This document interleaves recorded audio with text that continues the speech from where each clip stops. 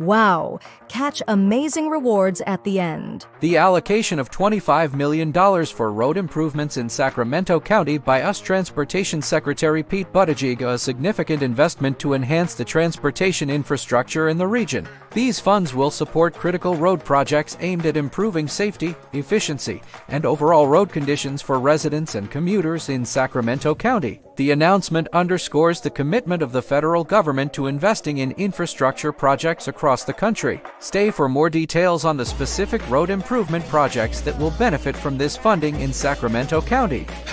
Wait. Exciting news. Did you know you could receive a special prize from us?